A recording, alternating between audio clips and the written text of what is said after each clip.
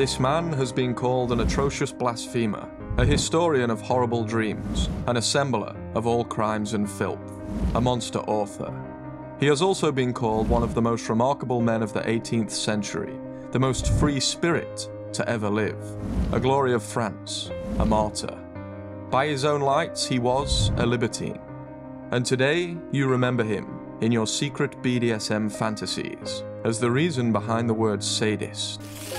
Donatien Alphonse Francois, Marquis de Sade. Born 1740, died 1814, the Marquis was and is a controversial figure. But was he truly evil or a misunderstood genius? Prepare yourselves as we look at 3 of the scandals that shook de Sade's life and that defined his legend.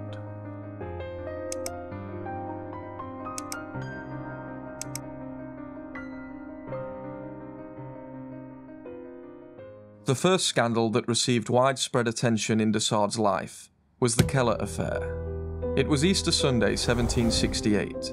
De Sade was 27 years old. Outside Paris's Place des Victoires, de Sade met a 36-year-old unemployed widow by the name of Rose Keller. According to Keller, de Sade offered her employment as a housemaid if she would accompany him back to his cottage, a place he had rented in secret in the town of Arkel.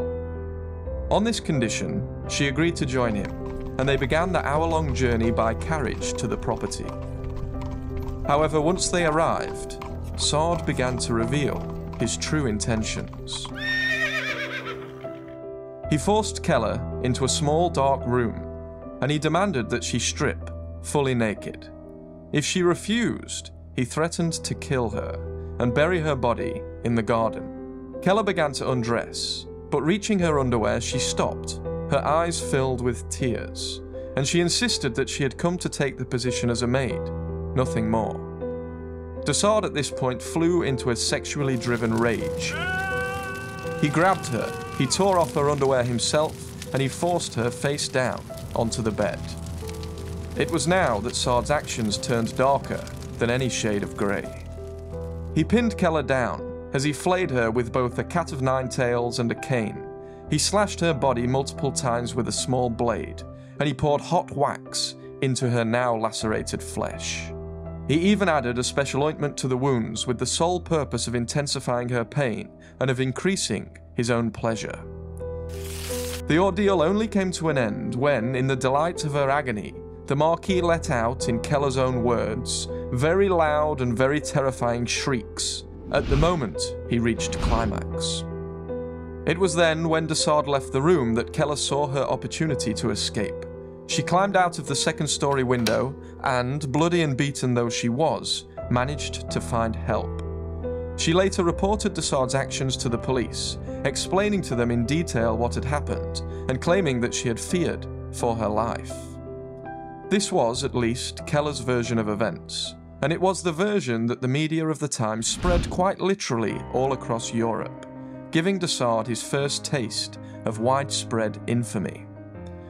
Yet despite our taste for sensationalism, which we still share today with Sade's contemporaries, we should also let him have his say. In June of the same year, when indicted for the crimes, the Marquis gave his deposition in court, and his version of events combined with the facts may give us some reason to rethink the extent of de Sade's sadistic nature.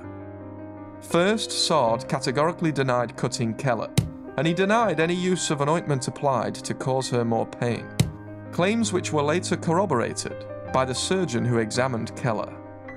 The surgeon said that, from what he could tell, Keller's body had not been lacerated, and when he asked to examine her further, just to make sure, she refused. And second, de Sade claimed that he never offered Keller work as a maid. Rather, she was a prostitute who had willingly joined Sade for what he had described to her as a partie du libertinage, to which she had fully agreed. On this point, it is worth noting also that the Place des Victoires, where the two had met, was at the time a well-known area for soliciting prostitutes. So, what really happened that night? We may never know for sure. But we do know the outcome. Keller obtained a substantial sum from de Sade's wife's family to drop the charges, and Sade lay the foundations for his reputation as a sadistic, depraved libertine for generations to come. The Marquis's second scandal is known as the Affair of the Poisoned Sweets. It was June 27th, 1772, 4 years after the Keller Affair. De Sade and his trusted valet, a man known as Latour, had travelled to Marseille. While in the city, they rounded up 4 working girls, aged between 18 and 23, with the intention of having an orgy. The night began in typical Sadean fashion, although it leaned more towards masochism than sadism.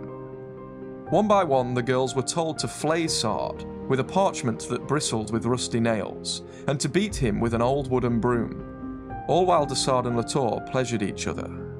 De Sade, during the lashings, even managed to meticulously carve the number of blows he received into a wooden mantelpiece, an impressive 758 in all. But these actions were not the source of the scandal. That would come down to 2 other acts that took place that day.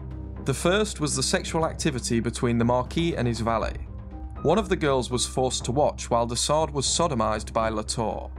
This had serious repercussions for both men, as at the time, sodomy was a crime punishable by death. And second was the issue of the poisoned sweets. De Sade gave the girls homemade sweets made from Spanish fly, a popular aphrodisiac at the time, with mild laxative effects. His intention, which he made explicit to the girls, was to cause them to fart, so that he could, in his own words, take the wind into his mouth. The problem is that these sweets made 2 girls very sick. One girl from the orgy, and later a 5th girl, that de Sade had visited separately. It was this latter girl who reported Sade to the police, stating that she had been poisoned, and it was her report that led to the earlier events of the day coming to light. The consequences for the 2 men were, even for the time, extreme. Despite sodomy usually going unpunished, and despite the 2 girls quickly recovering from their illness and withdrawing their charges, both de Sade and Latour were sentenced to death. Fortunately for the pair, they escaped to Italy, avoiding execution and remaining on the run for some years to come. Nevertheless, due to the public backlash, the scandal reached almost farcical levels, and effigies of the 2 men were symbolically executed in their absence. Of these events, de Sade would later write in fictional form. When informed of the news that he was to be burned in effigy, the Marquis pulled his cock out of his trousers and yelled, "F God, now I'm where I always wanted to be, heaped with scandal and infamy. Wait a minute, I must jerk off." Now, if these scandals had been the peak of de Sade's infamy, we would not be talking about him today. He would be just another aristocratic playboy, forgotten to history. It is the final scandal that raised the tide of his earlier transgressions to legendary status. It is his literature. It was during his first prolonged stay in prison, between 1777 and 1790, primarily during his time in the Bastille, that de Sade the novelist was born. Incarcerated in body, he would be liberated in mind. Today, his most notorious work is the 120 Days of Sodom. Written in 37 days, in tiny handwriting on a 12-metre-long scroll, it was thought to have been lost in the storming of the Bastille in 1789, a loss for which de Sade claims to have wept tears of blood. But as it happened, and unbeknownst to de Sade, the work was saved, and over a century later it resurfaced for publication in 1904. The novel depicts the increasing depravity of 4 wealthy libertines who imprisoned their victims, including 16 specially selected children aged between 12 and 15, deep in the bowels of a German castle. Over a period of 4 months, the libertines seek their ultimate sexual gratification through a progressive process of abuse and torture that eventually leads to the death of the victims. The scenes range from de Sade's usual preferences for flagellation to immeasurably worse forms of sexual torture and mutilation. All forms of bodily excretions are consumed, women have their fingers torn off, Children are skinned alive, newborn babies are killed in front of their mothers, and pregnant women are disemboweled, all in the name of pleasure. There is no debate that the scenes described are indeed a disturbing collection of crimes and filth. Since, however, the work was thought to be lost in his lifetime, it is not this work that caused de Sade the greatest scandal in his day. That honour falls on two of his other works, Justine and Juliette. Justine and Juliette are sisters whose individual stories represent two sides of the same coin. Justine is a committed Christian who refuses to stray from Christian ideals, but who, as a result, experiences nothing but abuse and misery. While Juliette is an immoral nymphomaniac murderer who does everything and anything to benefit herself, and who subsequently experiences great happiness and success.